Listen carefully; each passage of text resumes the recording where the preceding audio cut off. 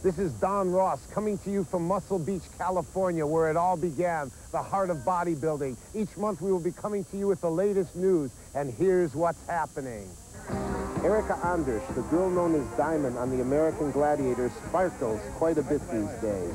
Erika has recently donated much of her time performing at benefits for disabled children.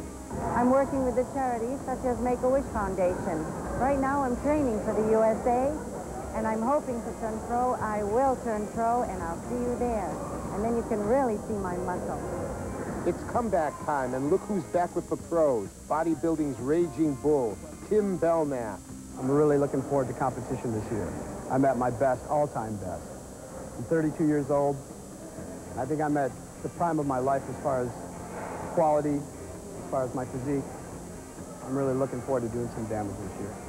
Francois is here from Geneva, Switzerland, where he owns Olympia 2000 bodybuilding gym.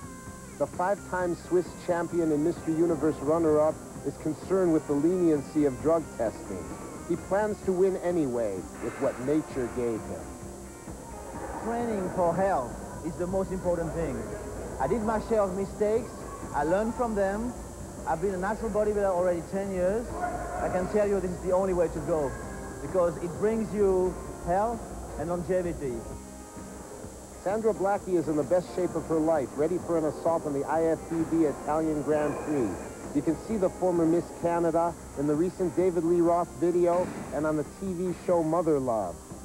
This year is going to be a really exciting year. In April, there's the Italian Grand Prix, and in July, there's the Virginia show. And then throughout the summer months, I work at the Muscle and Fitness Camp again. And on top of all that, I've had so many opportunities in the media. I'm excited, and I'm looking forward to a lot more.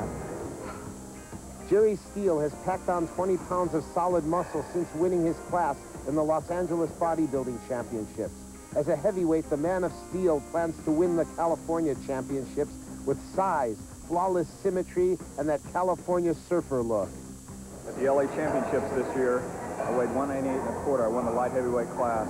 Decided I wasn't big enough, so I'm coming in as a heavyweight. I should be about 215 at the Cal this year. Anybody that's coming in, they better be ready or stay home. Rick Valente is very upset over the journalistic liberties taken by GQ magazine to paint an uncomplimentary picture of him in bodybuilding. What do you think of Gentleman's Quarterly, Rick? Well, I think it's good for one thing, forearm work. How do you like that, Betsy?